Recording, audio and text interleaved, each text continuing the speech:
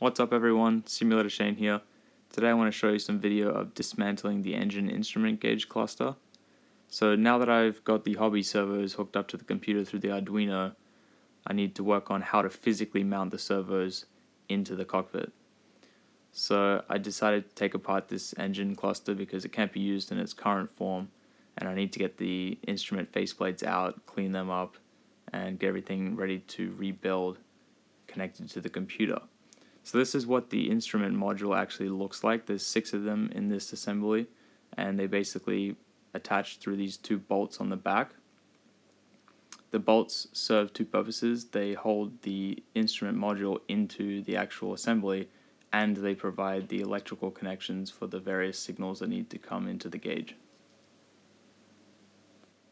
So it's pretty cool to see what actually goes on behind the scenes, because as a pilot flying the real aircraft, all you see is the faceplate and the needles moving to show the correct indications, and not what goes on behind the scenes to actually make that happen.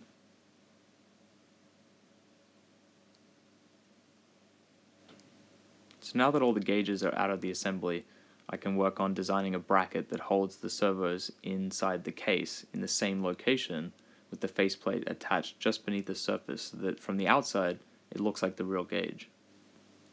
The wires you can see that are left installed in the assembly are for the backlighting. There's 2 bulbs and they provide light so they can read the instrument faces at nighttime. So here you can see me testing the bulbs, and as you can see, both the bulbs illuminated.